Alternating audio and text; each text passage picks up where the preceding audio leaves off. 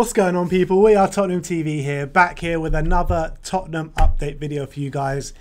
There's some transfer news, or some not transfer news, or whatever you would like to call it. Shall we start off with Sergio Reguilon? Yeah. There's been some rumours from David Ornstein and also the AS out in Spain. And they're saying Tottenham Hotspur are interested in him. Jose Mourinho has personally called the Real Madrid left-back to discuss a potential move to the club. I'd like to believe that. I would like to believe that because I think I'm not sure if Jose got through though. Yeah, he's probably waiting on hold. We also apparently he spoke to Castagna as well, and he spoke to this one and that one. Jose's been a busy guy. Got an expensive phone bill this summer, I think, with Jose. I kind of don't know if it's true. I don't know. Alistair Gold said we're not interested in a left back, so he's usually kind of like the mouthpiece of the club a lot of ways on transfers. Alistair, so first guy to break the Doherty transfer. He was. That was out of nowhere. Look, I'd like it to be true. I would like it to be true because I think left back's an area we can definitely upgrade on, and he'll definitely be an upgrade. He's a young Spanish left back who's had a really good season at Sevilla. Was really good against Man United in the Europa League. He's very attacking left back. So I don't know. Look, I think it's one of those ones where late in the window, if he's available, we might do a deal. But right now, I can't see it happening. Yeah, I kind of agree with you. I can't see it happening, but it is one that I would just love to happen. I mean, he's a quality left back. Showed it for Sevilla last season, all the way in winning the Europa League as well. And yeah, I just think that it's one that we should be looking to get over the line, especially at a price like 20 million, which is cheap. About. Someone like him, his age as well, he's fairly young. I think we should definitely be looking at that. But if apparently Mourinho is happy to go with Davis and Sirkin, so. But he's on the call. He's on the phone to Sergio. I don't know. He's on the phone or on the phone. I want to see receipts. I want to see the call logs. All right, let's move on to Juan Foyth. There's been some kind of rumours about Juan Foyth. Potentially Brighton, Leeds, Real Betis, and Villarreal are all interested in Juan Foyth. The club are not keen to lose him permanently, apparently, and therefore plan to loan him out. And this is from a publication out in Spain. I mean, I wouldn't mind loaning him out, I guess, get him some regular game time. I think Foyth should probably look to get some game time at his age. I can't see him getting too many starts next season for Spurs, in all honesty. I don't think he's a bad player. It's just he's way down the pecking order under Jose. There's so many players ahead of him. So I think a loan move would do him good. Even if we get if we get a substantial permanent offer, then we should consider it and use the funds to improve the squad in other areas. But if we really don't want to lose him permanently, then I think a loan deal could suit everyone. Yeah, and it's also these rumours with Leeds United and Marcelo Bielsa. They've been around for quite some time now. They just won't go away. You think they got some legs to it? Yeah, it makes sense. Obviously, on Pochettino, when Pochettino was manager, they must have spoken about it a lot. There was all these rumours he was going to go to Leeds on loan when they were in the Championship. So I think Bielsa's probably knows a lot about Foyth. However, they did just sign that German defender. So I don't know if maybe their need for Foyth has gone down a bit. All right, and now let's move on to Danny Rose, and it's very widely reported, especially after the Amazon documentary, that Danny Rose could be leaving Tottenham, and Spurs don't really want to keep a hold of him as it frees up a space in the squad. A couple of days ago, the Evening Standard reported that Danny Rose wants to leave Tottenham. There's interest from Premier League clubs are not expected to materialise. The player is open to a foreign transfer. Milan and Lazio previously interested, and since those reports, there's been a report yesterday at Tutto Mercato Sport, and they're saying Cagliari have now got inside and got in touch with Tottenham about taking on Danny Rose. I mean, this guy, he thought he was up there a year ago, and now the teams that are coming in for him. Danny wants clubs that are here, but who are coming in from over there? Over there. Anything from Milan, Daniel? Anything from Milan? Clearly not. I don't think so, mate. I think, Rose. The thing with Rose is he just hasn't.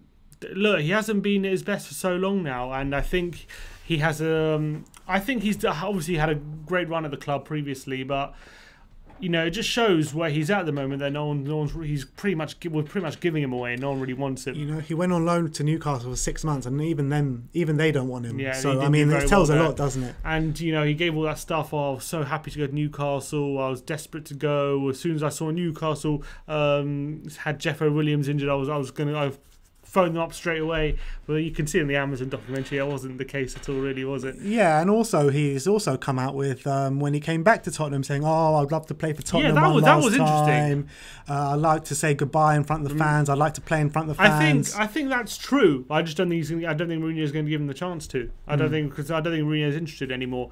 I think he the way he conducted himself in the confrontation with Mourinho, I wasn't a massive fan of. But I think he has grievances which are legitimate. But I think he dealt with it a bit the wrong way. I just think with Danny Rose, the fact of the matter is with him, when he had that big injury like 3 years ago, I think he saw Walker move to Man City, triple his wages, and move to get a big move, win some trophies. Yeah. And I think Rose saw that, and I think when he was come back from his injury, he was too focused on, I need to get a better contract, I need to get a big move, I need to look what my mate just did, I need to do these things, instead of focusing on getting back to his best. He just took his eye off the ball. When you had such a serious injury like Rose out for 6 months, your number one thought has to be, I need to get back to 100% full fitness, and then these other things will come. And he thought the other things first, and he never ever got back to his best, and that's why he's in this situation he's in now. He's not even that old. What is he? 30, 31 years old? 30, I think, yeah. You know what I mean? He's not that old, There's definitely 100% a player in there. Do you think we'll ever see that player again? I don't think so. I think... Even whether it be for another club? I think his priorities are wrong, in my opinion. I mean, obviously, I don't know... I know he's had a hard time, mental health issues and stuff, but from what I can see from how he presents himself, I just feel like his number one priority is not being the best he could be. His number one priority is maximising how much he can get from like other clubs and how much he deserves. Do you think that's still the case? I haven't seen... Well... Because he's been humbled a bit going to Newcastle, and then with all the clubs he's been linked with as well. Do you think that's humbled him a bit? Maybe. I mean, I don't know. Maybe. I think it's possible. I think so, because he gave that interview after he came back, didn't he? Of the one you were talking about, saying he wanted to play for Spurs again. And he was saying about, his comments in the paper. He was talking about that as well. And he was saying maybe he probably misjudged that. So I think he probably has been humbled a bit. But if Mourinho doesn't want him around, then that's it. It's over. Yeah. All right, and now the final bit of transfer news. Ollie Watkins has been moved to Aston Villa in a 25 million move. A big move for him to go to Aston Villa. Going to up to 33 million, apparently. Yeah, exactly. It's a big move for him on the back of a brilliant season for Brentford. And what's come out of that is that David Ornstein stated that Spurs did come in for a late bid, but he decided to move to Aston Villa after he's got a close relationship with Dean Smith, apparently. What do you make out of that? And what do you make out of the reports coming out that we don't actually have a striker in mind? Yeah, I mean, I think first of all on the Ollie Watkins thing, Ornstein said that Spurs made a late move, but they didn't push the button because we couldn't get the financials together or something in the quick time that Villa did. I don't know, something ridiculous like that. I can't see Levy sanctioning a £30 million bid for Watkins, in my opinion. I think if Watkins was to come to Spurs, it would only because it would be a good price for us, not because we'll like anyone else. Exactly, we're not going to be pushing the boat out for him. So I think the fact that Villa got on for 30 million probably, I mean, the fact we're getting outbid for players from Aston Villa shows where we are at the moment in terms of in our striker search, in terms of how our recruitment really is really frustrating. I can understand the fans' frustration. I think Watkins would have been a good signing. Apparently, he would have been happy to come to us because apparently he said he would have been happy with the lot of game time he would have been getting in Europa League and the Cups or whatnot. He said he would have been confident he would have got a lot of game time if he came to Spurs. So it is quite frustrating that if we were interested in him, that we've just let him go to Villa. So that's a bit annoying because we were so desperate to get someone in. And but the more worrying stuff coming from Ornstein is apparently we have no firm attacking targets right now going into the season to sign. Which, considering the fact that we've pretty much since the 1st of January we've been desperate for a striker since Kane got injured. And if not before then, how have we got no targets for all that time? I don't understand. It's an absolute disgrace. It's a disgrace how we don't have targets in mind, and also it's a disgrace how we're putting in last-ditch bids to try steal these players off people. Like Donny van den Beek, apparently it was the same case with him. I know he's not a striker. Ollie Watkins now, it's happening again with him. Like, why do we not have our targets, and why are we not going for our targets? I know we got Højbjerg and Matt Doherty, well done. They got their targets there, but like you say, we've been crying out for a striker for so long now. Like, how do they not have targets in mind? It's a ridiculous joke. It's a joke. It's nothing short of a joke. Every few days there seems to be another striker ticked off the list. Wilson's gone now. Watkins gone. I was hoping maybe we could do a cheeky bit for Depay, but he's gone to Barca. I mean, who are we going to get? I don't know. The only one now that... There's only one striker now at the moment that's even been talked about, and that's Habib Diallo. You know, Alistair Gold broke that story like a week ago now or something like that, and he's the only name that's really touted about. Yeah, and some people saying Josh King as well. Yeah. Hopefully one comes from left field that we haven't really been linked with, that gets us excited. But at the moment, going into the season again with one striker, especially with the start of the season, we have such a congested schedule. I mean... It's really frustrating. It is really, really frustrating. Let's get onto that schedule, because obviously there's been fixtures moved for TV. If you guys thought our schedule was mental before, you got to have a look at it now, because it's even more mental. So Everton on the 13th on the Sunday, then we go to Plovdiv on the 17th, then we go to Southampton on the 20th. And then we've got Orient or Plymouth on the 22nd, so that's 2 days later. Then 2 days after that, we got Europa League game. And then on the 28th, we play Newcastle. Now, this is where it gets absolutely crazy, because this game against Newcastle was scheduled for the Monday because of TV. And now we have to play a Carabao Cup game, literally, if we beat Orient or Plymouth, the next day on the 29th. And then we've got another... then we'll have the Europa League tie on the 1st of 2 days later. And then 2 days after that, we play Manchester United at Old Trafford. On a Saturday? Yeah. We play them on a Saturday? Surely that's got to be moved to a Sunday. But as it stands, it's on a Saturday. It's an absolute joke. Oh, it has to be moved because it's on October, isn't it? Yeah. I think the Man U one surely will be changed to a Sunday. But still even if it's on a Sunday, you know, ridiculous. Newcastle at home, which is a massive game. The day after, the Carabao Cup. 2 days after that, Europa League. And then United. We have 7 games in 13 days. It's ridiculous. How are we going to cope with all these fixtures and trying to juggle all these games and trying to stay on top in the Premier League and the League Cup, and we have to get into the Europa League as well. These 3 qualifiers are massive. We can't take them lightly either, because we need them to get into the group stages. Once we get into the group stages, you know, maybe you can start taking the games a bit more lightly. But these games you can't, because they're one-off ties, so you can't afford to have a bad game. Yeah. So it's a really worrying, really, this start. It's absolutely brutal fixture list. I've never seen anything like it. It's incredible. I know Liverpool had it last season when they were in the Club Winners' Cup, whatever it's called, Club World Cup. They had that, but that's a special circumstance. I know that obviously with COVID and everything, it's also a circumstance, but I don't know how they can't balance the fixtures out in a better way than this. This is absolutely ridiculous. Why are we playing 3 bloody qualifiers?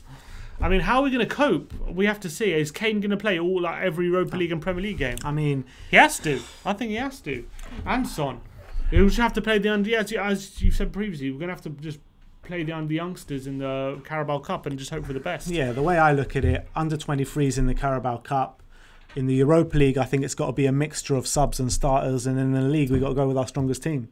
I think that's the way they're going to do it. And the Carabao Cup and Europa League, it's going to have to be 2 completely different 11s. You can't have the same any player playing in both games. Pretty much. Which is just so.